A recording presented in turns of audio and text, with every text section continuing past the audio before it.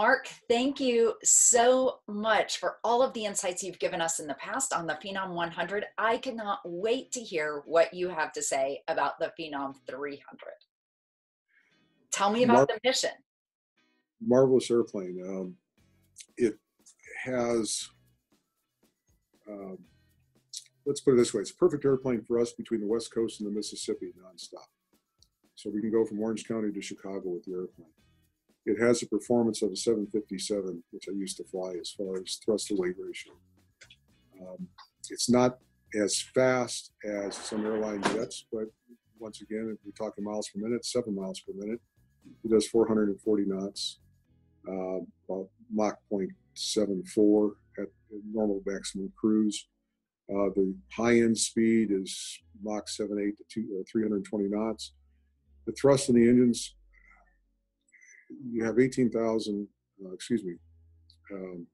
engines are 3,360 pounds of thrust, which allows us an 18,000 pound takeoff weight. So the best way I can describe it is you can put 5 200-pounders full luggage and full fuel and go the full range of the airplane.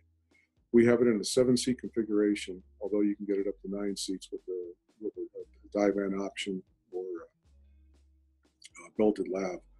But with the 7-seat configuration, I can put 7 200-pounders in it, full luggage, and fly it for 3 solid hours, which is going to get us 1,300 miles downrange. If we have 5 people, full luggage, full fuel, we're going to be closer to 1,700 miles downrange. So the airplane's extremely capable. We were just in Aspen the other day, and in wintertime, the climb performance gives you a lot of confidence going out of mountain airports, especially it's IFR and you can't really see what's out there. But we can take a full load of the Phenom out of Aspen at 28 degrees Celsius in the summer, 82 degrees Fahrenheit, from Aspen to San Francisco. So it's extremely capable airplane. We use it Vail. We go into Telluride. It can operate in the airport up to 10,000 feet, but I would have no hesitation flying the Phenom in any type of summer or winter environment in challenging airports. Its wing has ground spoilers on it. It doesn't have thrust reversers, but the ground spoilers and the larger tires and carbon brakes gives you really good runway stopping performance. So between the acceleration and takeoff, you have very short balanced field lengths on takeoff, and on landing, you have, even with a contaminated runway, if you got a runway that's at least 7,000 feet, you can go up to, medium braking action, contaminated type runway without a problem. So I just, it's like being back in an airline jet. It's extremely reliable, very solid. You can almost feel the heftiness of the airplane as you're taxiing out compared to the Phenom 100, which is a wonderful airplane too, but that's a very light jet. The Phenom 300 brings it into a whole different class of a light jet, but incredible performance. And we were taking off out of Santa Maria the other day. We were only at 15,000 pounds for takeoff, and we're climbing better than 5,000 feet a minute with the airplane. So it just is incredible. Straight at max takeoff weight, sea level to 45,000 feet, no problem. Less than 20 minutes. So what's your normal cruising altitude? The ceiling's 45,000 feet? 45. So we generally, the airplane is most fuel efficient, above 39,000. So we generally plan it 40,000 westbound and 41 eastbound. And we use the capability to go to 43 or 45 in case you want a little better fuel burn or if it's a condition of ride. It's less fuel efficient, mid 30s. And that's actually where you get your best speed, but you're going to pay for it in fuel. Basically, if you operate the airplane above 40,000 feet or above, you're burning down to 16 pounds a minute. Low altitude, you're at more like 25.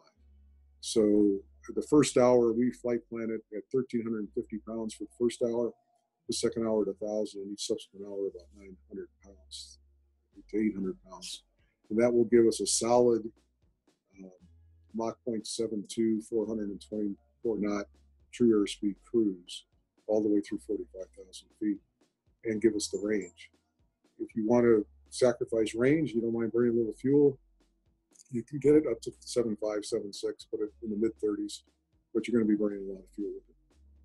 Well, it's always a trade-off. I love the math that you did for me in the Phenom 100 podcast, where you told me that if you're flying the Phenom 100, you're going 6 nautical miles a minute at Right. 15 pounds of fuel per minute. What's that math for the Phenom 300? 60 knots more, 7 miles a minute, and 25 pounds a minute will give you a very conservative um, diversion holding, low altitude holding, or low altitude diversion. So it works very well, and also for flight planning. If we had a general anywhere like diverting to an alternate, if the airport's within 30 minutes, I can easily say that it's going to cost me 750 pounds, and I will do it because it's low altitude. I'll probably do it at 5 miles a minute. Up to 200 miles. So it's very capable jet. I don't like to wait to see what the fuel numbers are before I start a divert. I like to have an idea in my mind of something that's conservative, solid, and always works, and that works for me. I love it. I think it makes it really simple, and really it makes lay people who are not pilots able to understand the math of the calculations that you do every day on the fly in the aircraft. Tell me a little bit more about working in the cockpit of the Phenom 300. What's the pilot workload like and the crew resource management up there? It's actually the same as the 100. Same cockpit, maybe an inch shorter for me, but it's the same cockpit. We use the Garmin 1000 there. The Phenoms now, the 300s are coming out with the Garmin 3000, which is a wonderful flight management system to work with. But the transition from one to the other, the only difference is the placement of some of the buttons in the flight management system, to where you have to, when I switch airplanes, I have to physically think, okay, where am I going to put my finger? But other than that, it's exactly the same. It really, if you can get one with a Garmin 3000, you have much larger pilot flight displays and MFD displays with multiple screens that you can have screens split to pull up information that you might want to use. The Phenom 100 less so, but with the Garmin 1000 system that we have on the 300, it's extremely, let's say, after being trained in the 100, it was a simple transition. The biggest thing for a pilot to get used to if they're upgrading from the Phenom 100 to the 300 is the performance of the jet.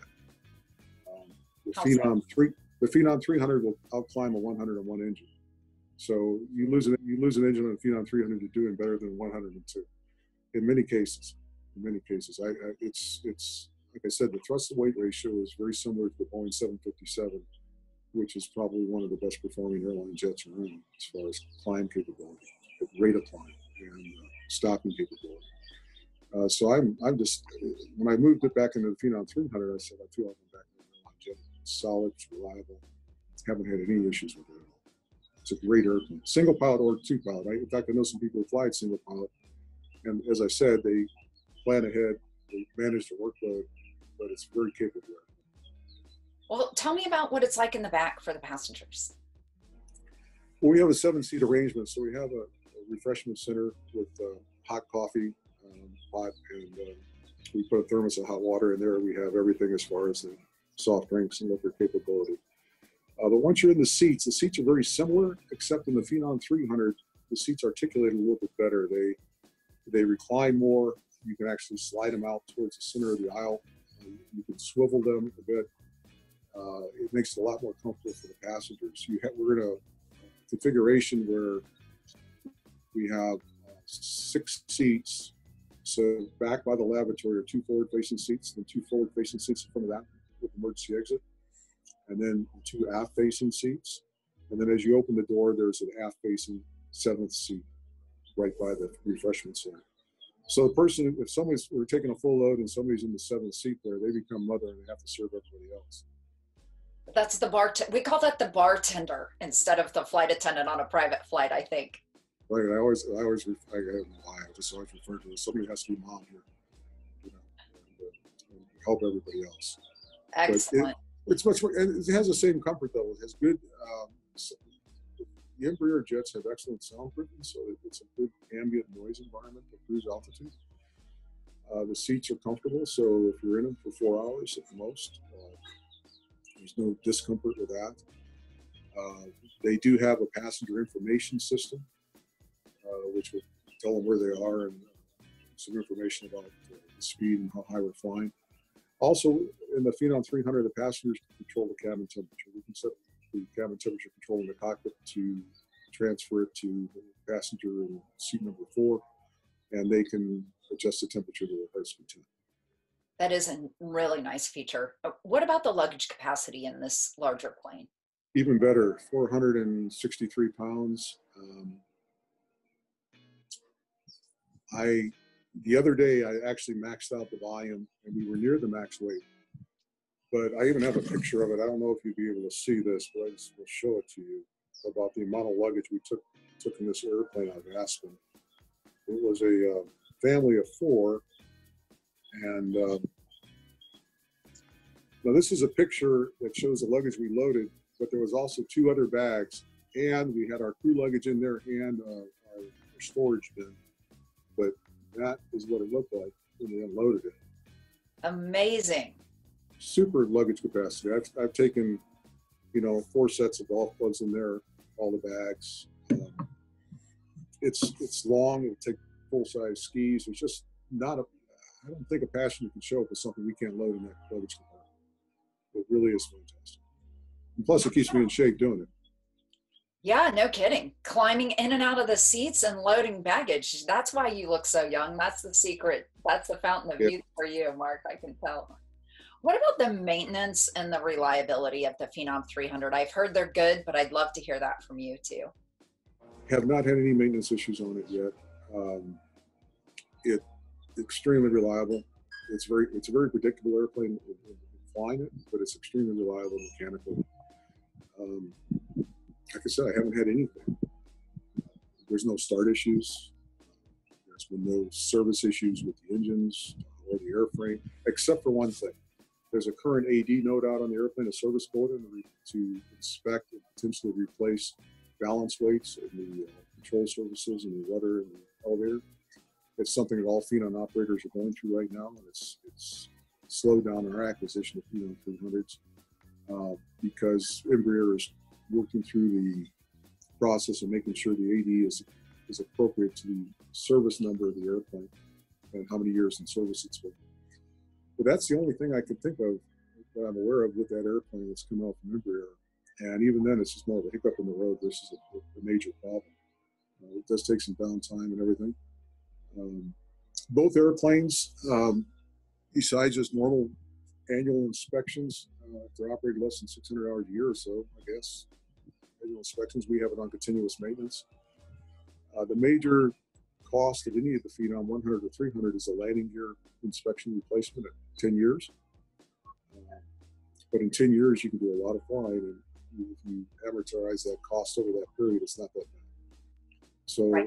It's what I found about Embraer, and this is all the way true down to the 100, which is really impressive, is that you're flying an airline quality manufactured jet. Embraer manufactures airliners, and it goes right through their fleet, all the way down to the smallest airplane. And the quality of construction, durability, the reliability is there. And I'm extremely fascinated. I'm glad I had this opportunity to have this experience, and this not only in this segment of aviation, but just to fly this airplane. I'm very happy with it. Well, Mark, I'm going to close by asking you what you think is the best thing about the Phenom 300 and which thing you wish could be different. Okay. The best thing is the takeoff performance and climb to altitude in the cruise. And the worst thing about it, I don't really have a worst thing. Not yet, at least. If they could do anything that might make pilots' lives easier, is maybe to put in auto throttles in the airplane. But it doesn't bother me. It's so natural to go back to flying an airplane with manual thrust levers. I mean, that's how I started out. So it wasn't a big transition. It's just a joy to fly. And the other day when we're taking off at 1,000-foot ceiling and mile visibility out of Aspen with the mountains all around, I have solid confidence in the airplane, 2 engines or 1 engine, that we're going to get out of there safely. It's just a really good flying airplane. It's a pilot's airplane. I love hearing that. I think that's a great endorsement. It's a pilot's airplane. Mark, thank you so much for all of your insight about both of the Phenom aircraft. I really appreciate you.